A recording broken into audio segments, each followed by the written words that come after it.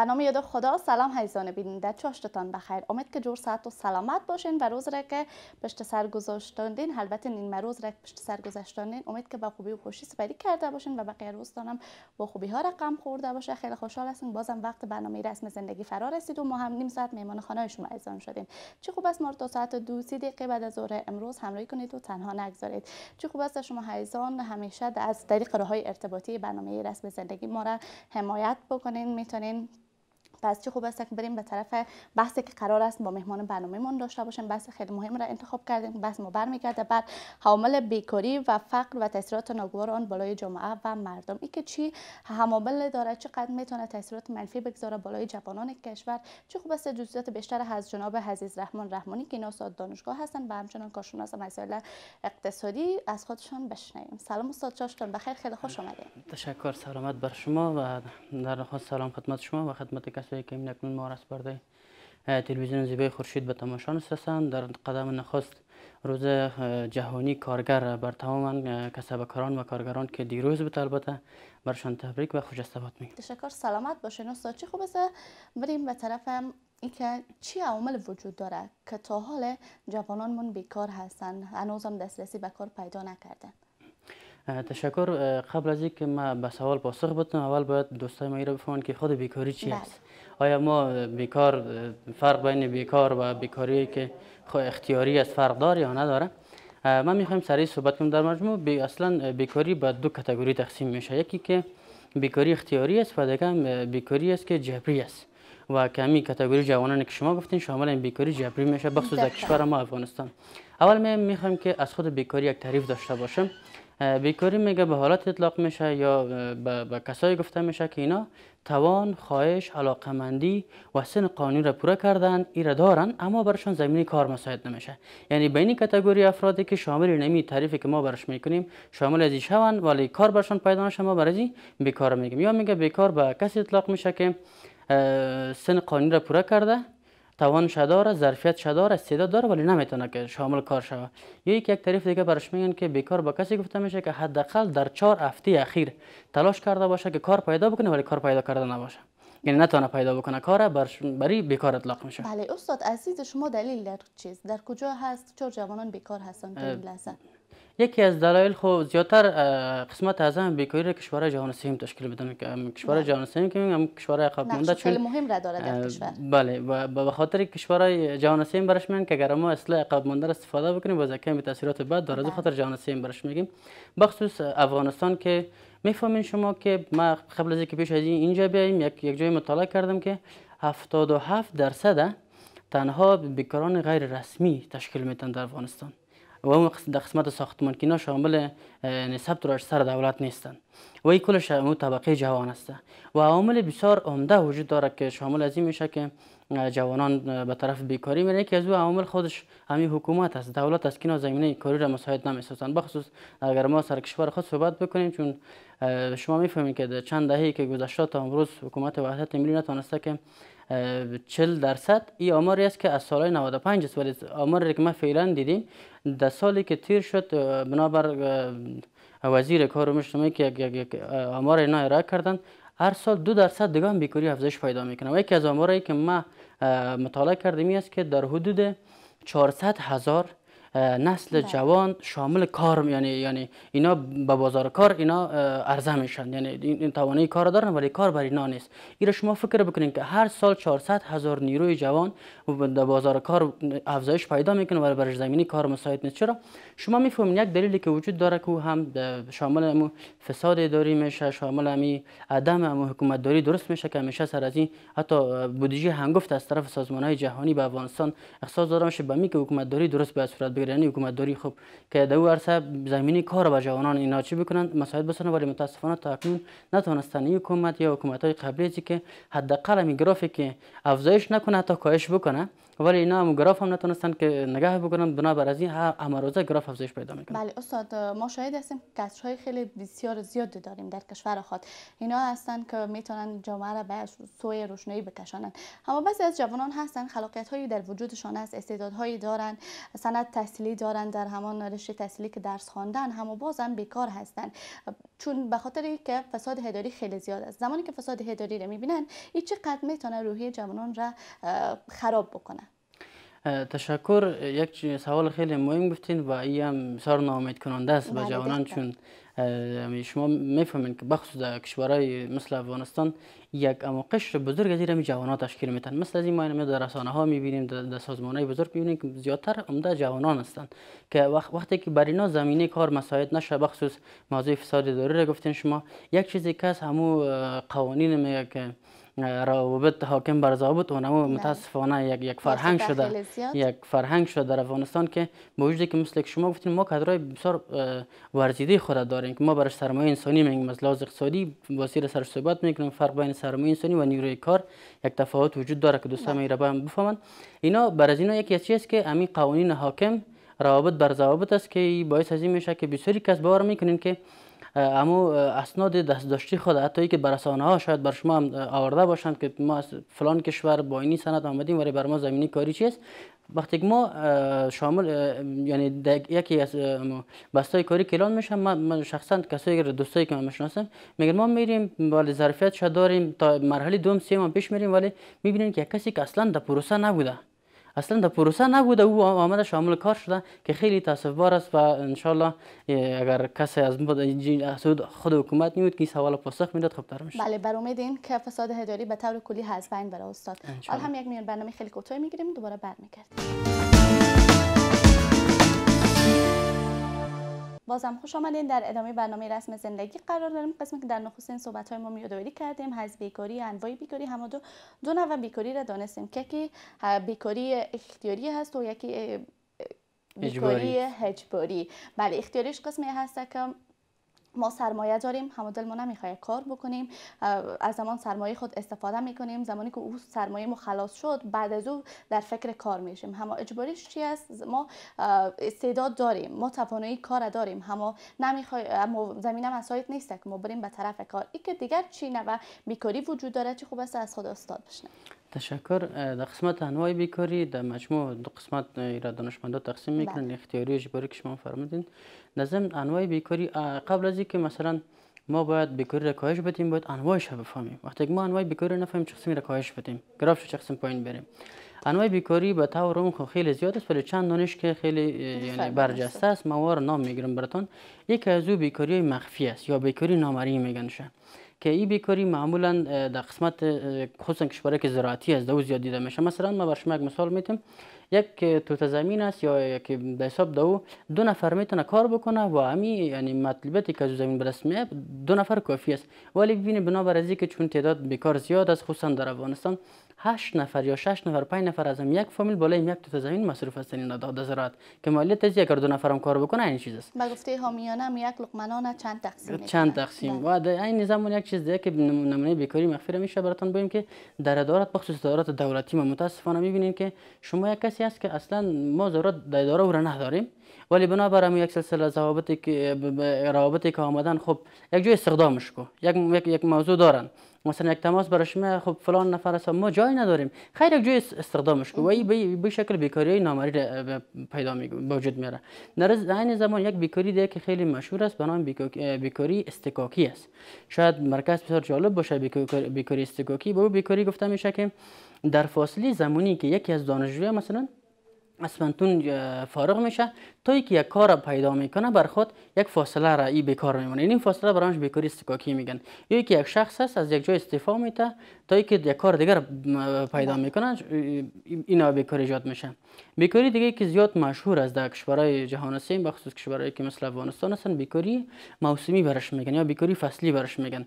این به بیکاری که اطلاق میشه مثلا ما در زمستان میشه میبینید که یک قسمت اعظم کارگران ما متاسفانه اینا بیچاره کارگری خصوصا کارگری غیر رسمی هستن، اینا وارد کار نمیشن چون بنابر ریزش برف و باران این مسائل اینا یا خصوص کسایی که مصرف زراعت هستن یک قسم بیکاری زیادتر وجود داره. رنگمال هم هستن استاد. همین وقتی کارگران غیر رسمی میگم این کسایی که شما میبینید کارهای شاغر انجام میدن همین کارا را میکنن. در ضمن نوع بیکاری دیگه که وجود داره بیکاری دورانی هست و این بیکاری باز در کشورهای که پیشرفته هستن مثلا کشورهای توسعه یافته هستن نظر به دورانهای اقتصادی، یعنی وقتی که یک اقتصاد کس یک شکل داره که یک بار میره به طرف صعود، بعدا بعضی وقت همین نظام اقتصادی نزول خود هم داره. مثلا ما از پلان مرکزی پر شما مثال میتیم که در افغانستان هم در گذشته وجود داشته.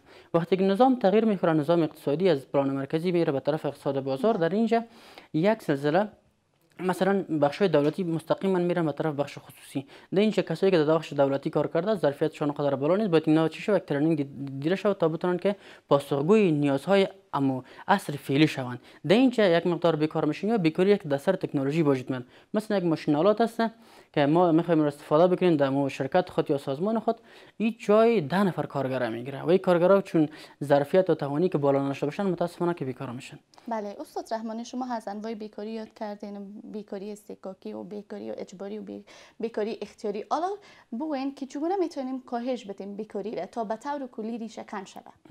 تشکر. در قسمت از که به خاطر از چگونه ما بتونیم که بیکاری را کاهش بدیم، دانشمندان مختلف اقتصادی بر از راههای مختلف یعنی برش راه میکنن. بخصوص باید اول خو وظیفه دولت است. هر دولتی که یعنی یک حکومتی که ساخته میشه اساس یک پالیسی داره و یکی از پالیسی ها یا اهداف هر دولت یا هر حکومتی است که رسیدن به استخدام کامل است، فول امپلایمنت برش میگن. یعنی باید اینا به استخدام کامل برسن و نیازهای بازار اینا مرفوع بسازن. وقتی که ما استخدام کامل میگیم در برابر از یک سلسله استخدام ناقص هم وجود داره. به خاطر از اینکه ما به استخدام کامل برسیم باید زمینه سازی بکنیم. یکی از اون زمینه سازی ها است که باید سرمایه‌گذاری صورت بگیره. یعنی یکی از عواملی که بیکاری ایجاد میشه چیست؟ قلت سرمایه است. وقتی که ما سرمایه‌گذاری یعنی سرمایه وجود داشته باشه، سرمایه‌گذار رو تشویق کنیم، بخصوص سرمایه‌گذاری خارجی را. ما چندی بار در رسانه هم طالع گفتیم که در می حکومتی که تا فعلا 5 سالش تمام شده، میفهمید شما که فقط یک دو بار سرمایه‌گذاری خارجی صورت گرفته در حد 300 میلیون دلار است که ما تا جایی که مطالعه کردم و هم تا هنوز صورت نگرفته، این یک تعهد کردن. ببینید که وقتی که سرمایه‌گذاری خارجی نباشه از کجا تولید صورت بگیره؟ تولید اگر نباشه یک شخص یا نیروی کار شخص هم دوجه بتونه که شامل کار شود. یعنی یکی از مواردی که میشه که عواملی که وجود داره که بیکاری را به وجود میاره که قلت سرمایه است، محدودیت پسنداز است و محدودیت مصرف است. شاید بر دوستا بسیار جالب باشه که محدودیت مصرف چطور باعث بیکاری میشه. در این قسمت متاسفانه که عایدات کم کشورهای جهان هستیم بخصوص مثل افغانستان، در اینجا چون عایدات سطحش کم است اینا نمیتونن که پسنداز بکنن. حداقل با ما عایدات کمی که اینا دارن اونا رو مصرف میکنن. وقتی که پسنداز صورت نگیره اینجا چون موضوع در اول گفتیم که موضوع فقر یکی از عواملی که بیکاری باعث میشه او چیست؟ فقر است. عایدات کم میشه، اینا در این قسمت پسنداز صورت نمیگیره. پسنداز که صورت نگرفت چیست؟ تولید نیست، مالیات نیست. وقتی که مالیات هم نباشه تقاضا پایین میاد. در اقتصاد دو چیز بسیار مهم است، یکی تقاضا است و یکی عرضه است. در صورتی که امی عرضه و تقاضا که برش یک از علمای اقتصادی به نام آدم اسمیت دست نامرئی میگه، این اردو امی تقاضا و عرضه که هر دو اینا با هم درست کار بکنن، نقطه توازن داشته باشن، اون وقت ما به رشد اقتصادی میرسیم، یعنی به انکشاف اقتصادی میرسیم. اما متاسفانه وقتی که عایدات کم شد، تولید نداشتیم، بالاخره عرضه کم میشه. وقتی که عرضه کم شود به این معنی که یک کمپانی که مثلا چندین ما در هرات چندین شرکت‌های صنعتی داشتیم که اونجا فعالیت می‌کردن، ولی بنابر که اونجا تقاضا نبود. وقتی که تقاضا نباشه چون عرضه خودش کاهش پیدا میکنه، عرضه کاهش پیدا کرد یعنی اینجاست که دایره فقر خود ایجاد میکنه و باعث از این میشه که بسیاری از ما 200 فابریکه تولیدی که ما در داشتیم بالاخره رفتن به طرف ورشکستگی. بله، از امن بودن کشور بگوین استاد. زمانی که کشور اگر هم باشد چقدر میتونه زمینه سرمایه گذاری را در کشور فراهم بسازه، یعنی جوانانمون بیکار نمانه، جوانان همیشه علاقمندی پیدا بکنن تا بتونن در کشور که زندگی میکنن سرمایه گذاری داشته باشن. تشکر. در قسمت یکی از دلایلی که بسیار عمده است بخصوص در افغانستان و امنیت است. بله. یعنی من میخواستم سر صحبت بکنم چون وقت داریم. در قسمت امنیت یعنی یکی از دلایل عمده ای که دانشمندان بخصوص دانشمندان اقتصادی میگن که بیکاری ایجاد میشه چیست؟ امنیت است. مثال ما براتون میگم، اگر یک سرمایه گذار وقتی که او جانش در امن نباشه چگونه سرمایه گذاری بکنه؟ شما میفهمید این فعلا کسایی که در اینجا تاجرین ما هستن بیشتر فامیل اجده بیچاره در خارج زندگی میکنن و اونا فقط یک کمپانی اینجا دارن، چند نفر در کار مشغول ساختن. بنابراین که حتی سرمایه گذاران ما هستن به نام همی که لوگوی ما میگه زنده بمانه، ما مجبور هستیم که یک کمی کاربار خود افغانستان نگاه بکنیم. غیر از میبینیم که فرار سرمایه روز در روز، فرار نیروی جوانان، این خودش از بیکاری است. من سر پیامد روانی بیکاری میخواستم صحبت داشته باشم که یک بحث کلانش پیامد روانی داره. مثلا شما میبینید که در خانواده یک شخص بیکار است، روز در روز اختلالات روانی برش ایجاد میکنه، باعث از این میشه که حتی فامیل یکی خارج از این موضوع که طرف مواد مخدر میره و طرف قاچاق و بالاخره به جرایم. میفهمین؟ اگر میخواین که شما همین موضوع اهمیت یاد کردین که اهمیت درست باشه، باید شما کار داشته باشین. اگر میخواین که گراف جرایم پایین بیاد، باید شما بیکاری از بین برین، کاش بتین. همین فعلا شما در شهر کابل، در شهر کابل که مرکز است، شما ببینید که صبح شام شما برآمده نمیتونین از خانه. چیزی که عوامل از همون بیکاری است. واقعا جوانان بیکار هستن، دیگه راهی ندارن. هر کسی رو ببینین که استاد میکنن، با چاقو بزنین، با چیزای فعالیتایی که جرمانه است انجام میتن، باعث از این میشه بار میگیرن که روز روز گراف جرایم بالا رفته میره. چیز همش اثرات بیکاری است.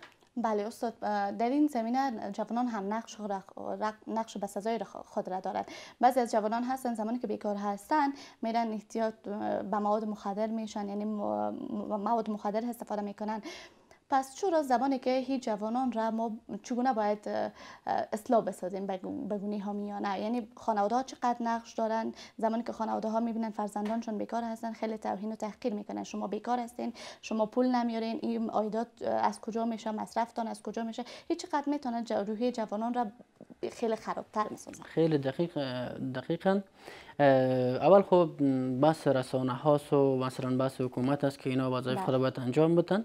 در قسمت خانواده میم، خانواده بر شکلش که باشه، وظیفه اساسی هر خانواده همی است که اگر یک از جوانی که در خانواده زندگی میکنه، شما میفهمین که در اونجا بنابراین خب مشکل حکومت است، مشکل دولت است که زمینی کاری برش مساعد نشده. ولی اینا رو باید تشویق بکنن که شما میتونید، نه ای که اونا هم یک بار اضافی بر اینا بگن و اینا مجبور شن برن به طرف راههای که غیر قانونی است. مثلا فرار خود این جوانان به کشورهای خارجی که اینا میرن، قسمت زیاد از جوانان ما در این مسیر را جان شیرین خود عزیز دارن که این کلش از عوامل بیکاری است که باعث از این میشه که به این ترتیب یک خانواده چندین خانواده، وقتی یک نفر در یک خانواده از بین بره، شما باور میکنین که خامره از آنمو یا اولادش است یا فرزندش است یا فامیلش است، همه با مشکل دچار میشه. بله، از نقش دولت بگوین. دولت چقدر نقش داره؟ قسم شما همچنان یادآوری کردین که باید حکومت یک پلیسی درست داشته باشن تا بتونن زمینه کار برای جوانان فراهم بسازد. حالا از دید شما حکومت چقدر تونسته زمینه کار برای جوانان فراهم بسازه، یک پلیسی دقیق داشته باشه؟ متاسفانه در اول وعده که حکومت وحدت ملی داده بودن، یعنی ما سر کشور خود در افغانستان چین مسائل بیکاری صحبت میکنیم که ما بیشتر از 500,000 شغل ایجاد میکنیم، تا هنوز ما 50,000 هم شاید نیستیم و هنوز نشده. اما هر دولت مقتدر، یعنی اصلا یک حد داره. بیکاری انفلیشن که اگر روزای بعدی بود با سرامی تورم خود صحبت کردیم، 4% از حد نرمالش. شما میفهمین که آمریکا چرا قدرتش روز در روز زیاد میشه؟ اونا ترامپ تانسته که 4% از 4% هم گراف بیکاری را پایین بیاره داره میکنه. وی خودش نشان از این میده که در اونجا زمینه کار اینا ایجاد کردن. یعنی از اهداف اولی هر حکومتی که باشه چی است؟ پالیسی ساختن، انمی رسیدن به استخدام کامل است، رسیدن براش به انکشاف اقتصادی است. شما میفهمین که اگر ما میخوایم به طرف انکشاف یا رشد اقتصادی بریم، باید یک پالیسی مدون براش داشته باشیم. یک پالیسی را که به خاطر صادرات دولت نو ایجاد کرده بود، همراه وزارت خارجه، وزارت مالیه و وزارت اقتصاد، ما رو به دیدی قدر نگیریم. ولی یک چیزی باشه که نه در روی امو کاغذا باشه و در دفتر نگهداری شه، ولی پلان عملی نداشته باشند. هر کسی که به حیث یک حاکم در هر کشوری یا بخصوص در افغانستان، دوستای ما که بخصوص وقت رای دادن میشه، چون انتخابات هم موضوعش نزدیک میشه، اینا باید متوجه از این باشن که پلان از اینا چیست. در قسمت جوانان چی پلان دارن؟ شما میفهمین اولین موضوع است ما وزارت جوانان نداریم، یک معینیت است. برنا یک معینیت تا چی حد کاری کردن میتونه. شما ببینین هر جوانی که بیکار میشه، فارغ میشه، امید از این داره که ما باید یک کار داشته باشیم، ولی در هر دری که اینا تک تک میکنن در میزنن، کسی هیچ برشان پاسخ نمیده. اگر واسطه داشته باشه خوب. این خب موضوع بسیار مادام اول براتون گفتم، اگر روابط باشه خب بدون کدام موضوعی مستقیم وارد کار میشن، اما اگر روابط نباشه شما میفهمین که 40% ما 30 میلیون امیال کسایی نداریم که با مواد مخدر اینا مصاب هستند و 40% از این که اگر شما 35 میلیون نفوس یا 30 میلیون نفوس اینا 40% یک طرف بکنین، 30 میلیون یک طرف دیگه برش ارقام جدا بکنین، چند میلیون از این میمونه دیگه؟ خب کلش خراب است دیگه. اگر درست ارقام گذاری بشه، ولی متاسفانه که احصایی مرکزی ما درست ارقام نداره، ولی به اساس همین دیدگاهایی که دانشمندا دارن و کارهایی که صورت میگیره در این قسمت، اینا بعضی از سلسله ارقام ها را اینا نشر کردن که در این حد ما بر شما گفتم. بازم میگم که اگر دولت یک پالیسی مدون در این قسمت، بخصوص وزارت‌های سکتوری هستند و از خود کشور ما افغانستان یک چیزی که ما بسیار سر از روز همیشه در هر رسانه گفتیم و خود حکومتداران ما گفتن این است که ما بالاتر از 75% کشور زراعتی هستیم. شما باور میکنین که اگر چرا در کابل تجمع نفوس زیاد است؟ اگر شما در خود ولایات برای مردمی که همیشه نمیرن زمینی کاری مساعد بسازین، اصلا باور بکنین امو آب و هوای خوبی که امو ولایت داره اون به کابل تبدیلش نمیکنن، نمیان به کابل زندگی بکنن. شما میال برین اطراف کار ببینین، در گذشته این قسم نبوده، چون حکومت های درست بوده که زمینی کار برشون وجود داشته. مثلا اتحادیه کارگری کار خود درست میکردن بیچاره، حالا اتحادیه کارگری ما داریم دهاتی است که یک مظاهره و تظاهرات من نشینیم کرده باشن به خاطر بیکاری ما. بله تشکر. سلامت باشین استاد از اینکه در برنامه تشریف آوردین. چه خوب است پیامتون بگوین به حکومت و کسانی که بیکار هستن، بخصوص به جوانانی که توانایی دارن ولی کار نمیکنن. تشکر. میتونیم پیام کوتاه بگوییم که بخصوص به جوانایی را میگیم که اگر زمینه کاری براشون مساعد نمیشه، یعنی در تلاش ازی باشن ولی هیچ وقت با همنشینایی که اینا را مصاب به مواد مخدر میسازه، مصاب به کارهای غیر قانونی میسازه، اینا خودداری بکنن و دوری بکنن. و یک چیزی که بسیار مهم است، داشتن استراتژی در زندگی هر فرد از جامعه است. اگر هر فرد یک استراتژی مدون و منظم داشته باشه، باور میکنیم که در یکی دو ماه نه که شاید در 6 ماه حداقل کار پیدا کنه. تشکر. ممنون از اینکه در برنامه تشریف آوردین. سلامت باشین. این برنامه امروز که تقدیم شما ایسان کردیم تا اینکه روز شنبه دوباره برمیگردم. همه شما رو بالای یک تا به همتا میسپارم. شاد و موفق باشید.